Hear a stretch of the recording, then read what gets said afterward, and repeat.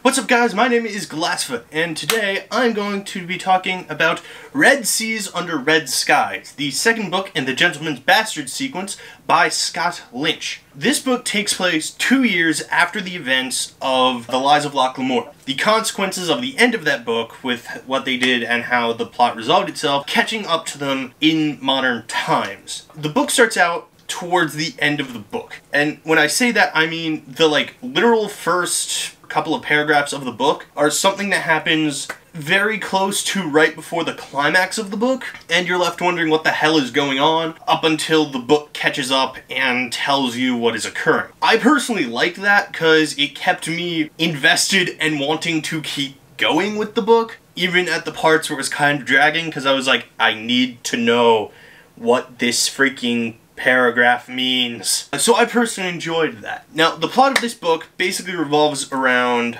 Locke and Jean, and minor spoilers, I'm not gonna get too heavily into the plot here, because I don't want to ruin things, but Locke and Jean get coerced into helping someone trying to start a war, and are forced to go into a situation they know almost nothing about, because otherwise bad things will happen. That's the most descriptive I can be without getting into spoilers. I'm sorry if you wanted more, that's about all I can do for you. So, Locke and Jean are now forced to try and go on a ship to start this conflict so that they don't die. And then things happen from there.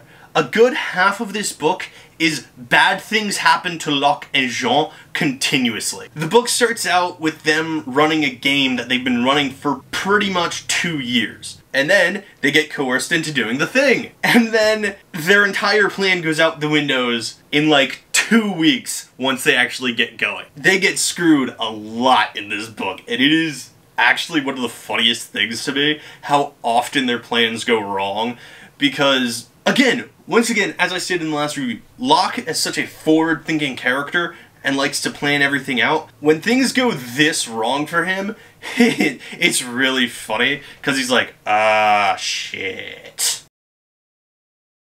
I will say, I feel really bad for Jean in this book. When the book starts out, Jean's dealing with Locke on his bullshit, because Locke feels bad about what happened to the rest of the crew in the whole Great King situation from the last book. So Jean has to deal with that, and then Jean becomes incredibly happy at one point in the book. As soon as it happened, I was like, they're gonna rip this away from Jean, and I don't want that to happen, my beautiful boy! Jean is probably my favorite character within the Gentleman Bastard sequence so far, mostly because he is the best friend, I will never let anything bad happen to you as long as I live type of person, and for me, that resonates fairly decently, because I am pretty much the same way with my best friends. I would rather get hurt myself than let them get hurt doing whatever they're going to do. That and the fact that Jean and I are both basically the same as brawlers doesn't hurt anything either. The characters in this book, Locke and Jean return, as Locke being the extremely forward-thinking, crafty plan, I'm not going to tell you what is truly going on if I don't have to character,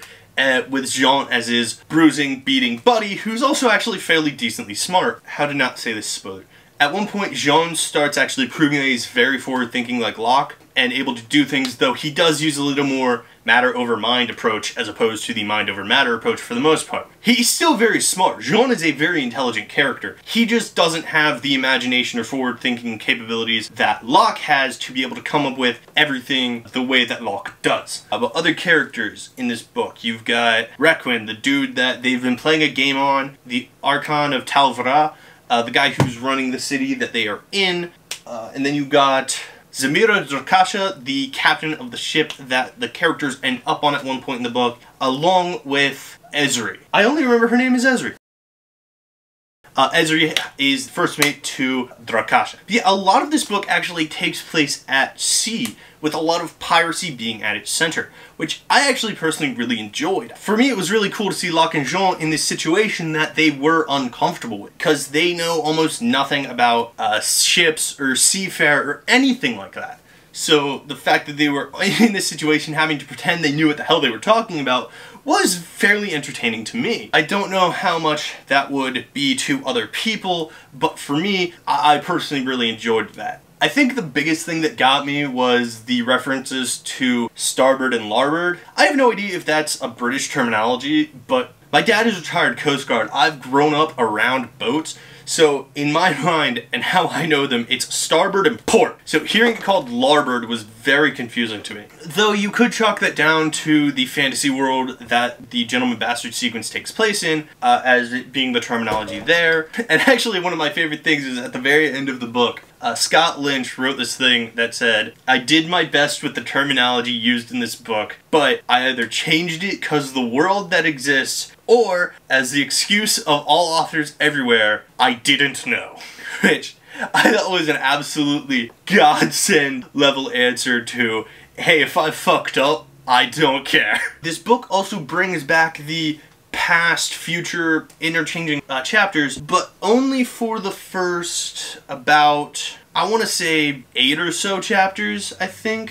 That sounds about right. Because it's only a 2-year gap before we see Locke and Jean again in Red Seas Under Red Skies, there's not as much for them to go over in interlude type chapters. In this book they are called Reminiscence. I think there's 1 or 2 that takes place well back, kind of to explain a little bit more about Chains and how he raised them, but for the most part they take place at about 6-month interval, with Locke and Jean setting up this game, getting better, and I was personally disappointed when those ended. I actually really liked them in the first book because I thought it was a very interesting concept, just to keep going back and forth between the two, and you just learn more about the characters and a little more backstory as you went on, without it being exposition dumpy with characters talking about their past to each other. But I do understand why it wasn't used continuously in this book, because that would be fairly awkward if it just kept occurring in the series.